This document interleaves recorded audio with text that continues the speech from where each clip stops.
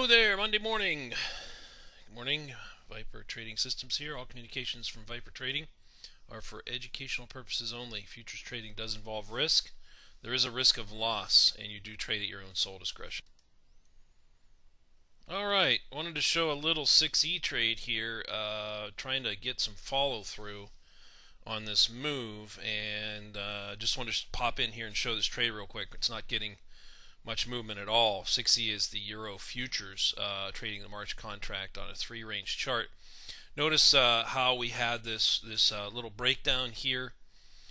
We started to get a sell-off from this little up move. See, we had a little up move here in 6E. It rolled over, started to break down, came in, put in some support, and then did a little sort of retracement bounce here. Now, right as it was coming through support here at 3,700, we went ahead and sold one contract short. And this is a transitional situation that was happening here. We were anticipating it would break, and of course you see it did.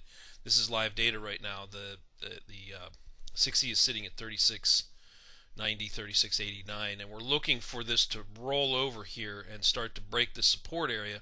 Now, if that happens and we get follow through to the downside here, this could actually be another probe here. We've had a thrust, we're retracing, we're looking for another thrust to the downside.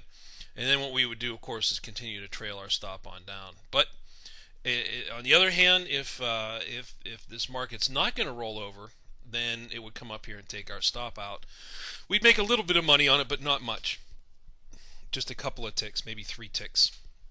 It's $12.50 a tick, so we'd be up slightly on the trade. So we're better than break even here. Not getting a stellar move on it just yet, and we'll watch for it to roll over. Anyway, hope you had a good trading day, and we'll see you at vipertradingsystems.com. Bye now.